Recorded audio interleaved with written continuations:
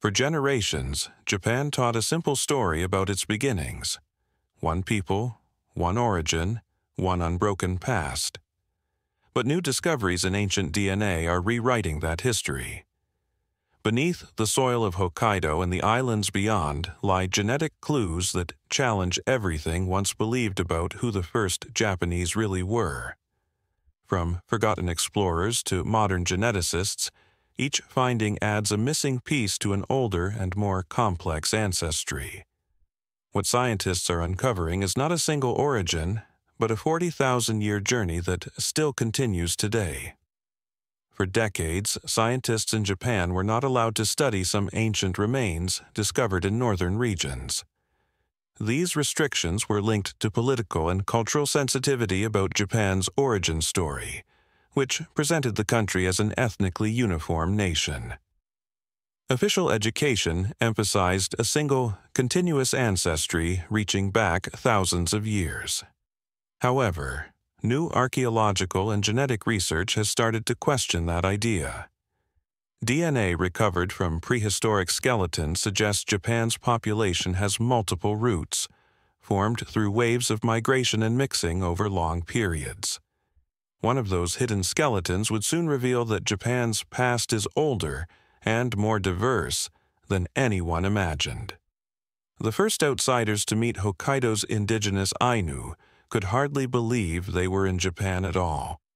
In 1865, British explorer Thomas Blakiston encountered the Ainu while traveling through northern Japan. He noticed that they looked different from the Japanese people he had met in Tokyo, describing their beards, deep-set eyes, and wavy hair.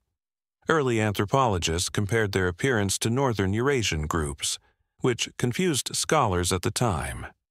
Blakiston's reports questioned Japan's claim of being a single uniform nation, suggesting an older layer of ancestry in the islands.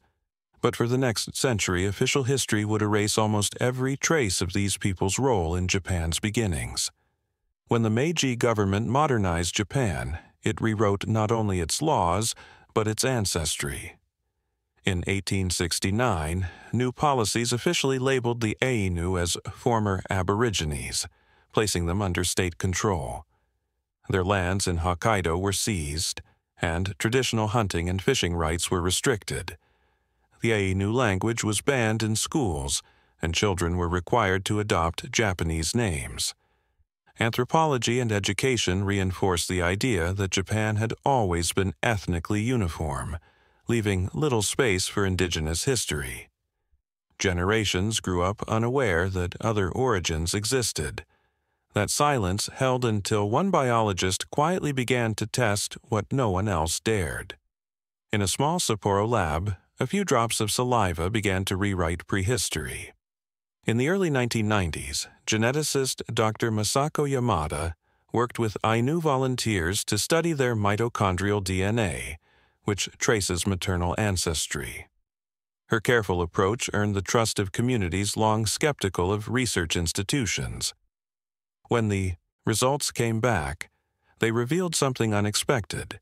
The Ainu carried unique maternal haplogroups rarely found in the rest of Japan. This suggested that their genetic roots stretched back far earlier than the agricultural settlers who later shaped most of the population. Still, the real turning point would come not from living volunteers, but from a 9,000-year-old skeleton. A construction site accidentally unearthed Japan's oldest human genome. In 1998, workers in Nagano Prefecture discovered a well-preserved Jomon skeleton buried in clay and volcanic ash. Scientists were able to extract ancient DNA from her remains, an achievement once thought impossible in Japan's humid climate. When the genome was sequenced, researchers compared it with modern populations. The results showed a striking match between the Jomon woman and today's Ainu, especially in genetic markers inherited through maternal lines. This connection spanned nearly 9,000 years of continuous ancestry. If true, this meant the Ainu were not newcomers at all, but direct heirs of Japan's first people. Then, around 300 BC, everything changed, not through conquest, but through rice. Groups known as the Yayoi began arriving from the Korean peninsula, bringing wet rice farming, metal tools, and new social systems.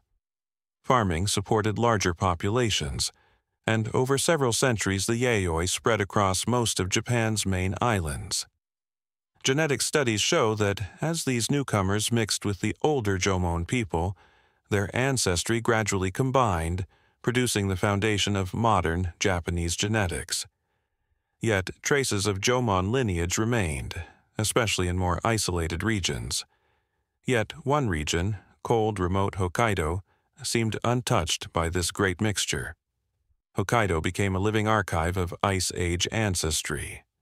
Genetic studies show that many Ainu men carry Y-DNA haplogroup D, one of the oldest lineages in Asia.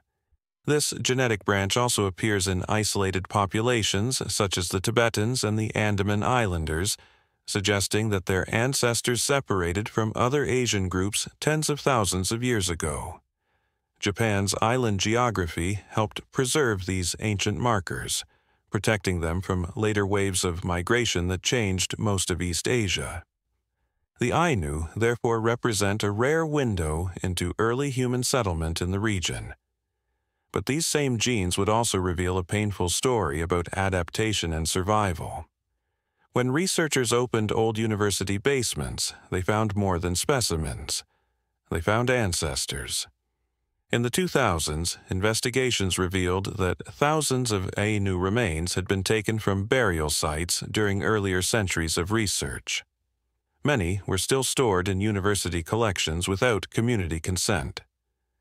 The discovery led to public debate about repatriation and the ethics of studying indigenous remains. Ainu representatives demanded that science proceed with transparency and cooperation, ensuring that future research respected cultural rights. These discussions began to reshape Japanese anthropology toward shared stewardship. One geneticist's quiet study inside that restricted collection would reignite national debate. When the data finally came out, it wasn't about race, it was about connection. Modern genetic studies show that nearly all Japanese people carry both Jomon and Yayoi ancestry, though in different proportions depending on region. The Ainu maintain the highest continuity with ancient Jomon lineages, yet even they share genetic links with populations across the islands. These results reveal a long process of mixing rather than replacement. Scientists emphasize that DNA explains historical movement, not cultural identity or destiny. It tells us where people came from, not who they are. Still, one unresolved question remained. How far back do these roots really reach? Before rice, before empires, even before Japan existed, humans were already here. Archaeological and genetic evidence shows that people first reached the Japanese islands around 40,000 years ago, during the last ice age. These early settlers carried genetic lineages that would later appear in isolated groups such as the Ainu. Their ancestry connects Japan to the wider migrations that shaped Asia, linking it to ancient movements through Siberia and coastal routes of the Pacific. The Ainu genome, therefore, preserves one of the oldest surviving genetic signatures in East Asia. And as genetic technology advances, Japan's next ancient genome may yet reveal a chapter we've never imagined.